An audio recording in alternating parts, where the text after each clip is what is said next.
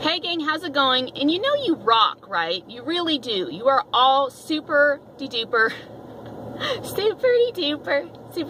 awesome. You all are super amazing, and don't let anyone tell you otherwise. A quote came up in my mind that said, and I'm gonna butcher it. How does it go? It's something to the fact that we take adventures in life so we will know where we truly belong. And I was thinking about a friend of mine who is very shy, and he's very comfortable with being very shy and very comfortable with not talking to people. And he's not one who likes really being around people and talking to people and putting himself out there for people. You know, he mentioned a lot, he goes, I just loved being home. I was a big homebody. I would just stay home all day and just do my thing. But then on the flip side, he mentioned how he didn't have very many friends. And if he did have any friends, there was just a couple of them, and they were a couple solid friendships. And then he got a job at a place that made him really uncomfortable, to be honest. There was a lot of people a lot of different personalities that he had to deal with. Shy, loud, nice, mean. He told me later on, he said, I was so uncomfortable and I did not like it at all, but it got me out of my shell. And now I see that I never want to go back to where I was, where I just sat at home all day and did nothing and did not have any friends.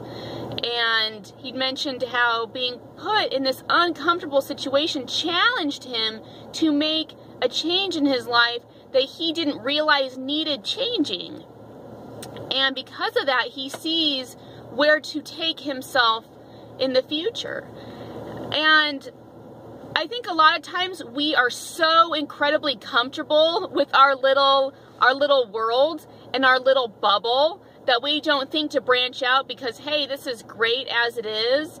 And then sometimes a wrench gets thrown into our plans and we are forced to live outside of our comfort zone. And we do that with high anxiety, voice of experience.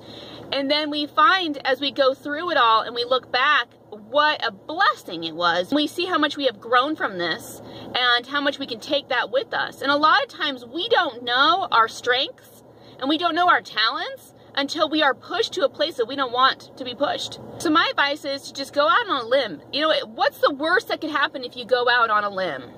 Yeah, sometimes we might fall back and we might fall on our booty and we'd be like, oh great, that totally stunk. You won't know your strengths and you won't know your talents and you won't know your weaknesses, I guess, so much if you don't give that a try. I think you'll be happily impressed with your findings.